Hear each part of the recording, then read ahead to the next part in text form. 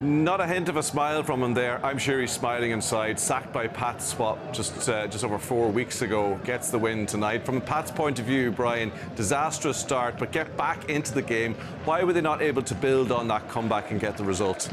Because they're not good enough, Tommy. They have a lot of players some of them signed this year, some of them signed previously, and they're not good enough for St Patrick's Athletic to be challenging.